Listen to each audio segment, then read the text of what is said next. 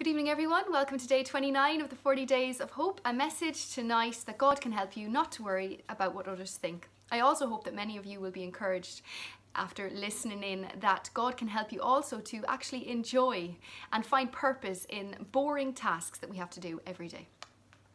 I'd just like to share a little story. I had a conversation with my 3-year-old earlier today. She used to bite her nails, so they were always very short. But recently she stopped the habit, thankfully, but now we actually have a new problem because, we'll scrub her nails in the evening time to make them clean, and then the next day if we're playing with Play-Doh or she'd be out in the mud and they're all dirty again and we're back to scrubbing them again. I talked to her tonight, she hates nail clippers, and I said, can we please just cut your nails? You'll be going to school tomorrow, and people will be seeing the dirt underneath your nails and they'd be wondering, they'd be thinking mommy doesn't look after you, and that you're not clean. And she responded to me as quick as anything. She said, Mommy, that doesn't worry me, that only worries you. Put in my place by a 3-year-old. I could not believe it. But the irony of this whole story is that Mark had been looking after the children earlier that day, and I had actually gone up to read what you'd been reading in Corinthians on Saturday night. And I suppose I jotted down ideas for this talk, which is basically all about making sure we don't worry what others think and we only worry about what God thinks. And then here I was, basically my 3-year-old pointing out my complete hypocrisy of how I was behaving only moments later. And it just made me quite aware that we can be doing this subconsciously to our children. I definitely know that I'll be more aware now in future, and I won't be telling her not to do something for fear of what others think. That's definitely not a thought pattern that I want to be teaching her. And I was unaware of it really till tonight. Okay, so the first one I'd like to comment on is, is from Corinthians chapter 4 verse 3. Paul says, I care very little if I am judged by you or by any human court. Indeed, I do not even judge myself. My conscience is clear, but that does not make me innocent. It is the Lord who judges me. Right, so firstly, I suppose Paul is just making it clear that he doesn't care what people think of him. He knows how God sees him, and he knows that God sees his heart. But he also says this, which I find is very interesting. My conscience is clear, but that does not make me innocent. When I was walking with the Lord many years ago, I used to always think that actually, if my conscience was clear, that was the Holy Spirit telling me that the way I was living my life was okay. But looking back, there are actually things that I thought maybe 5 years ago that I disagree with now. I suppose as I've been walking with the Lord for longer and getting him to know him better and getting him to know his ways better. I think that we can have clear consciences, and that still doesn't make something right. We have to be constantly looking into God's word, the Bible, and testing things and I suppose asking God to reveal our motives in things. And sometimes when we're not walking closely with the Lord, our hearts can become more hardened, and we can become less sensitive to, I suppose, when the Holy Spirit speaks to us as well. Okay, and the next thing I'd like to comment is on another verse which I think relates to this too, and this is probably the verse that I would think about a lot throughout the week, and it would definitely gives me a lot of purpose in my life. And it's from Colossians chapter 3 verse 20 to 23. And it says, whatever you do, work at it with all your heart as working for the Lord, not for human masters.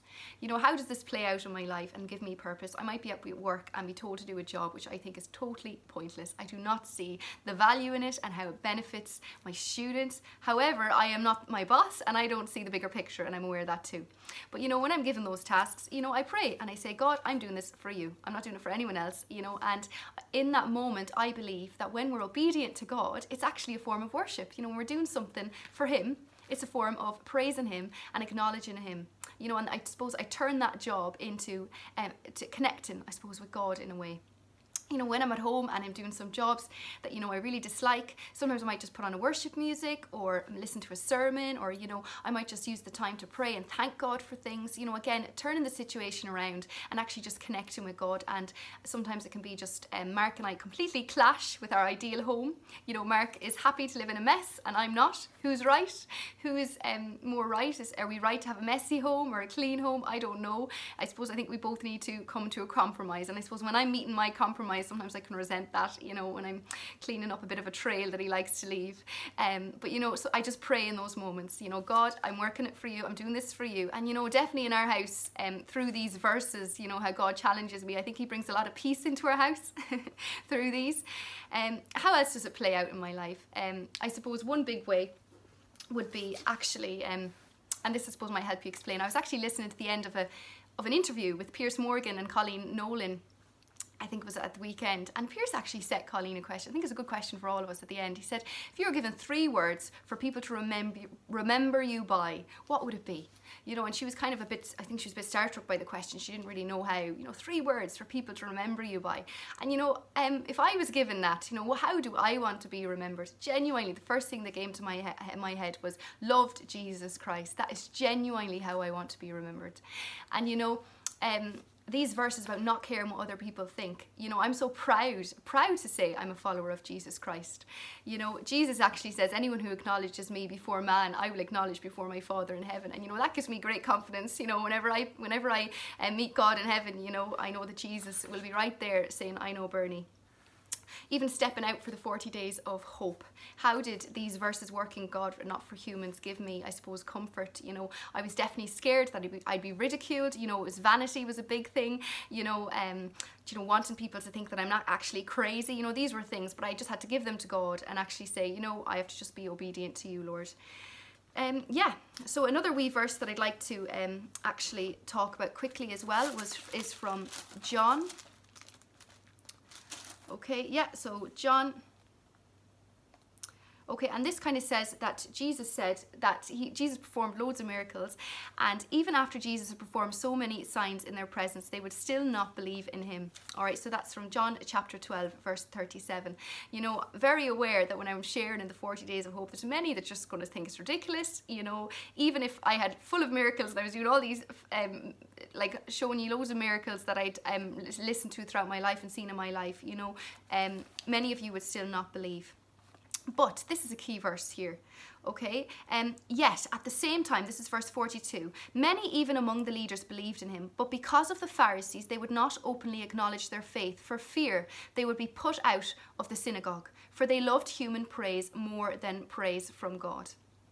All right, and I just want to encourage any of you there, if you do have a faith, but you're just too afraid to share it, too afraid to acknowledge it, even it might be to a partner, to your family, you know, I think fear of actually what others think will hold us in chains and stop us from actually fulfilling and living out the life that God has for us, which is a life full of peace, joy, love, you know, a purpose and fulfillment, you know. So I just encourage you, if that's you, you know, just pray to the Holy Spirit to give you courage, just to be real and not to worry what other people think, and just to know that he sees everything that you do and sees your heart. Okay, thanks for listening, guys.